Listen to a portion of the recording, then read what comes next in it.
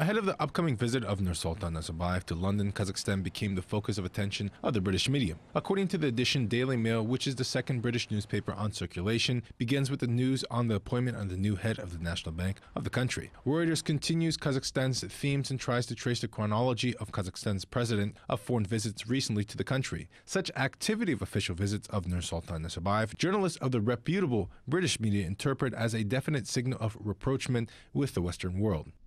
Recall the official visit of Kazakhstan in the UK will start on November 3rd. Nursultan Nazarbayev will meet with the Prime Minister David Cameron, and he is expected to dine with Queen Elizabeth II. Also, the President will meet with the head of the English branch of the Rothschild family, Lord Evelyn. It is expected that during a few days, the official visit of the President Nursultan Nazarbayev, 14 memorandums will be signed.